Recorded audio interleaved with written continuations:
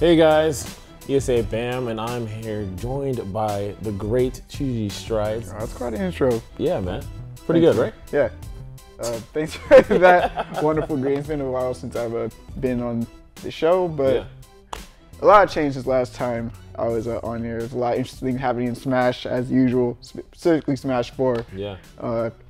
This past weekend, Nairo, in my opinion, running the best Smash 4 losers run. Probably Smash in general, one of the best in the game's lifespan. Yeah. No, easily, dude. Easily. And let's go ahead and showcase that video, man.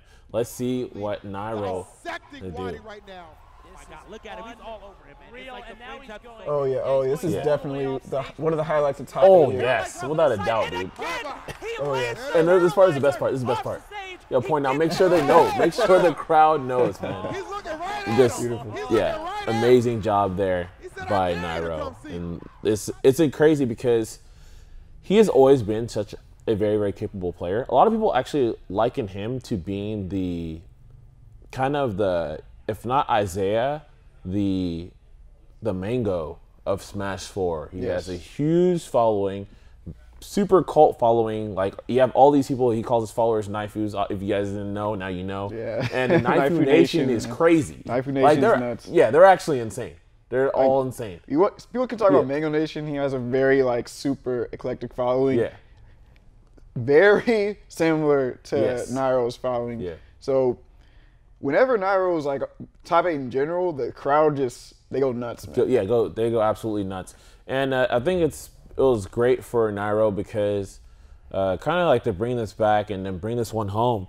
It was something where people right now, you're starting to see Nairo kind of come up to that top level once again. I mean, I'm saying once again, but he never necessarily left.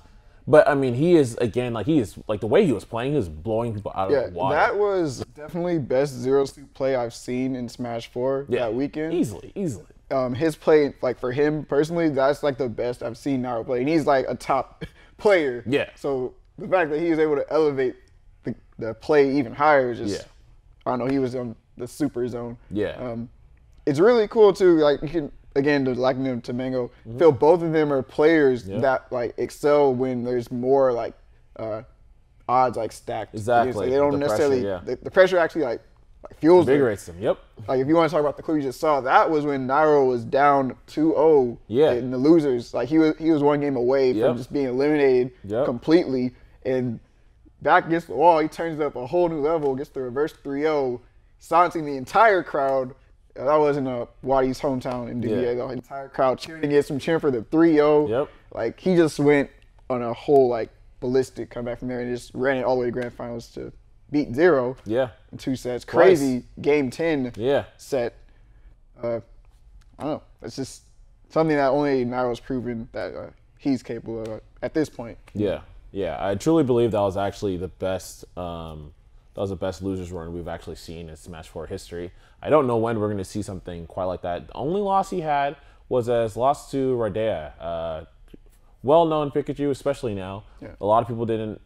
They really just think Esam. And it's funny too, because even that day, I had the privilege of commentating one of Dair's matches, and I was like, yeah, you guys don't know, man. There are other Pikachus out there that are pretty damn incredible, and people just aren't looking at them yet. But they're doing a lot of work.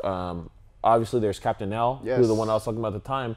But right there, he showcased that he's up at that level as well, and he's just very, very competent, really great play. And he was the only one to take a set from Nairo. And then after Nairo just ran through and literally destroyed Tweak, Void, Komorokiri. I know he played Rich Brown, Zero twice. Some of these iconic names we think of when we're thinking top 5, top 10. Leo, second best player in the world. Absolutely. With Bowser. Yes. 3-1 MK Leo with Bowser. And who else is bringing Bowser in top 8? No one. That's just him. No one. And it's funny, see, because sometimes I felt like there was a brief time period where people were like, man, maybe this is just working against kind of only high-level players, and then in terms of a top-level player that his Bowser's are effective on, maybe it's just Tweak. Right? Everyone else, I don't know about these characters. But King Koopa. Yeah, he has a set off of Zero now. Yeah. Set off of Leo, multiple sets off of Tweak. Yeah. Self Zenodo. Yep. He has top level wins with a character that people just, I don't know, maybe see him like as a niche like counter character that would, like you said, only really thrive in like mid-level play. The guy's pulling it out and securing top 8 tournament S-class wins. Like, yeah, man. I don't know. Naruto's on it, man. Yeah, he is definitely on it, man. And it's crazy. This guy, again, a lot of people have said this, myself included, that when Nairo's on top, it's also supposed to be like Smash 4 is on top. Yeah, he's definitely, his like playstyle in general is very exciting. It brings a lot of like, maybe a lot of people maybe see Smash 4 maybe as a slow like, defensive type game that isn't capable of all these crazy explosive like combos, and Nairo definitely just shuts that idea down like completely. So when he does well, it's like not even that it's expectable just from the play being so, you know, optimal and up there. It's also just really pleasing to watch, even if you're not like super deep into the Smash 4 scene. So he brings a lot to the table. Yeah, absolutely, man. Just very, very talented player. So it's a great news for Smash 4. But also at Super Smash Con, there was something else that was making kind of a ruckus out there, and that was Icon's Combat Arena. Okay. And so this game, absolutely incredible. A lot of people are really excited because a little backstory, you guys don't know, these guys are, you know, a lot of these guys are old school smashers, very like solid members in the scene, came together and they were able to create this great title. And a lot of people are really excited to see Smash go to the esports side of things, that have it at that kind of level. And it's because, like, it's in general, I say Smash, but that's what we really think about when we talk about platform fighters. But Icons, if it has its way and does what it can do, we could see actually an actual true rival come out of the mist that can actually go against the fame and fortune we've seen for the Smash Bros. Series. Yes, the gameplay itself borrows a lot from Melee, and some Smash 4 mechanics are in there as well. So if you are familiar with those games, you can just jump into the game and feel like comfortable with the mechanics. It's not like you have to learn a whole different like tech skill thing like that.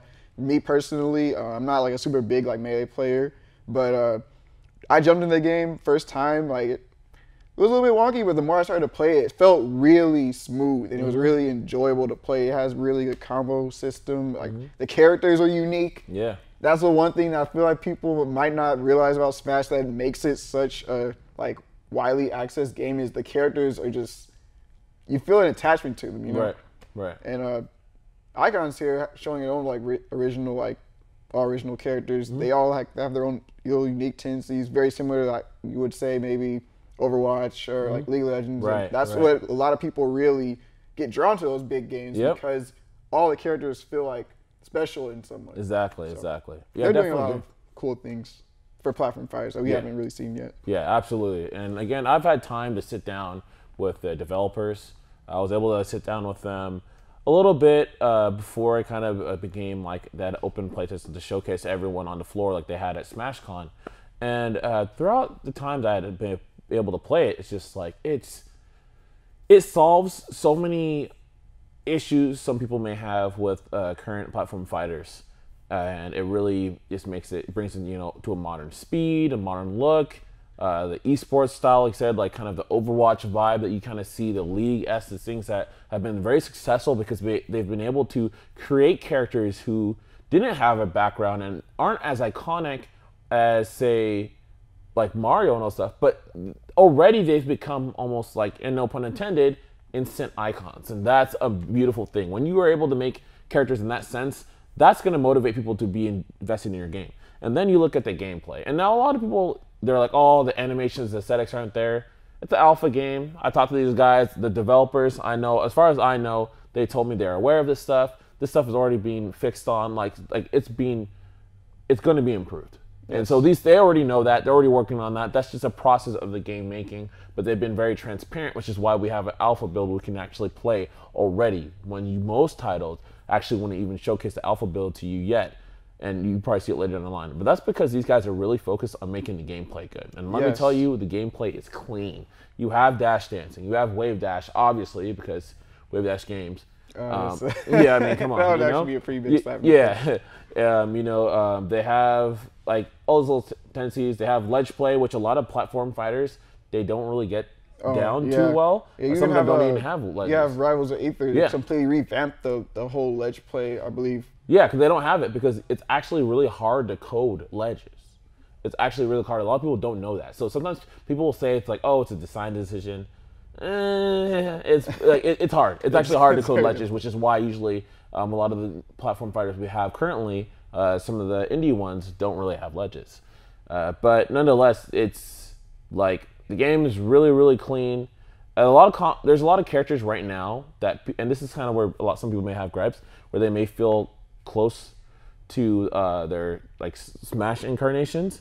But they have enough unique tools and unique feel to the point where there's definitely some meat and potatoes where you can explore outside of the familiarity that you're going to have that's going to draw you to play the game and see what the game's going to look like in the first place. Yeah, we had a short conversation about it last night when you were saying, okay, well, there are these characters that are similar to their Smash counterparts because they want people to be able to like jump in with a character and immediately like, they can feel comfortable and familiar with how they play. But, you know, getting past that, there's just a whole more deeper, like, complex side to the characters that you can bring out and really show that they actually have a lot more tools to separate them from, like, these Smash characters. Yeah, absolutely. That's a great thing. Yeah, so I think it's really good. I'm really excited for those guys, and I think they're just going to be doing, so much more. So definitely, guys, go ahead and check them out. They have their YouTube channel, Wave Dash Games, and, obviously, Icons Combat Arena. Go follow them on their social media.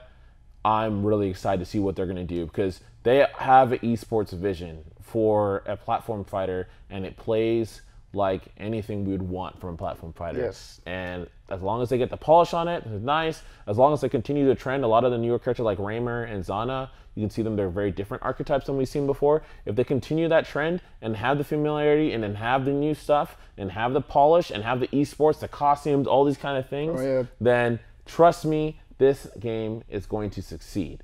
But let's talk about one more thing, because there's a lot of cheers and joy and all those things happened.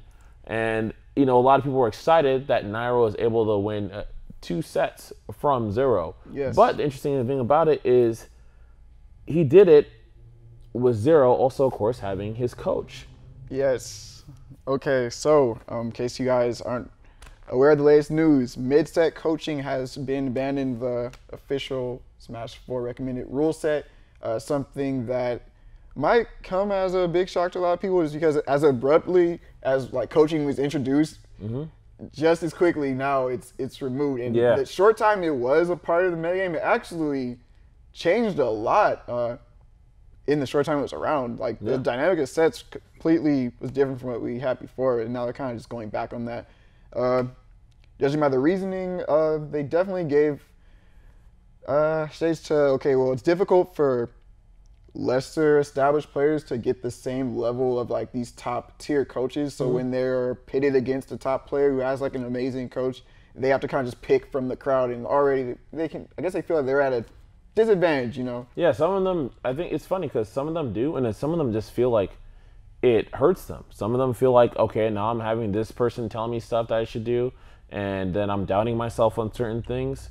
And then like you have situations where people just seem like they want to talk. You see them more so. They'll be on stage more so. Seems like they're doing a lot of crazy things. Of course, one of the people here, one of the main coaches that people see, Pierce 7D, like I said before, is Zero's coach. And you see from a lot of people, they have just what they've seen from coaching in this short period of time, they don't like. Sue has said stuff. He's on the mic at Frostbite. He said, I don't think coaching should be a thing. I think it takes away from what we're looking at overall. I think it takes away from that one-on-one mental battle. Granted, you see it in actual sports, as in MMA. You see it in boxing, all those kinds of things. So you do have this. Even other esports. Yeah, exactly. So, it's something that's common, but it seems that right now in Smash, it doesn't seem like they've necessarily found a place. And I always found that intriguing because I think I understand why. I think right now we don't have necessarily the great logistics to run coaching the way we want to do it. And I think that a lot of people right now aren't utilizing it the way that it should be. It's been more seen, maybe sometimes it's just like a stall. We've seen it doing a lot more than that. We've seen ways where it's just people, like, it just seems like it's just elongating these sets unnecessarily. No one's even trying to do anything. And so people are having a lot of problems with that. I know a lot of TOs are concerned overall. So, I mean, look, like I said, I am someone who actually thinks that coaching can be done, mid-set coaching can be done. Ultimately, that is not the crux of what a coach is, though. Yes. A true coach is going to be someone who's sitting down with them, training them, bettering, leveling up this person until this moment. And someone can still do coaching before a set starts. So this is not to say this is the end of coaching. No. I think it's definitely a blow to publicizing coaching.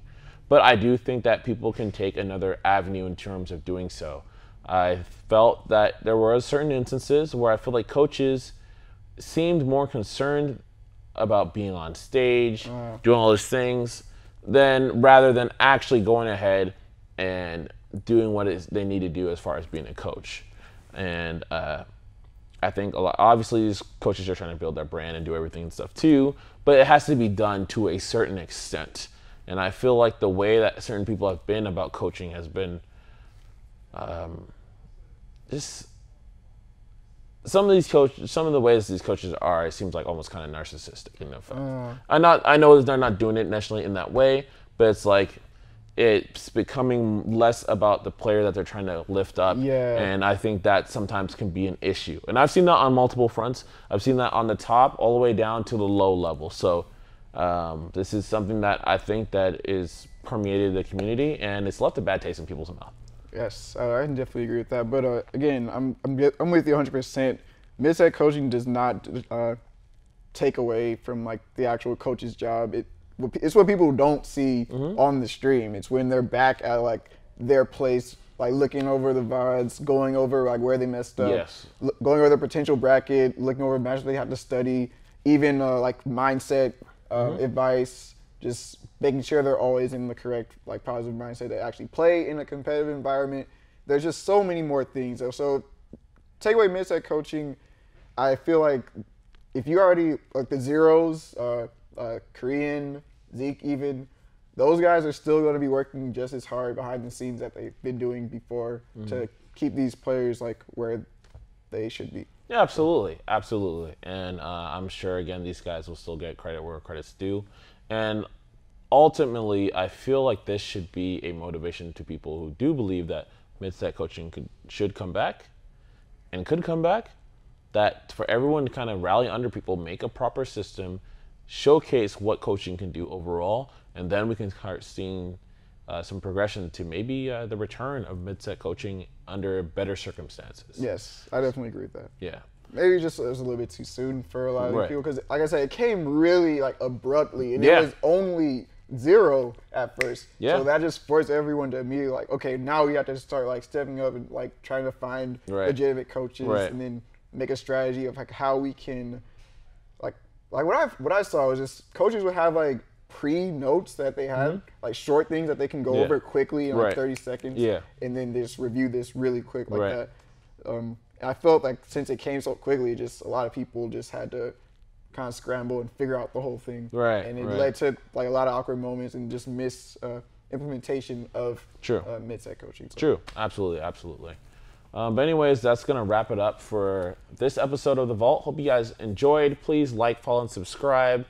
Again, as always, it's a pleasure having you here, brother. And we're going to do, if you guys want to go ahead and look at a new foil peers, we're going to be doing a section. I'm actually going to be talking with Coach Zeke, discussing with him about how he feels about coaching, what he thinks is important, things that he feels that people need to be looking at towards in the metagame.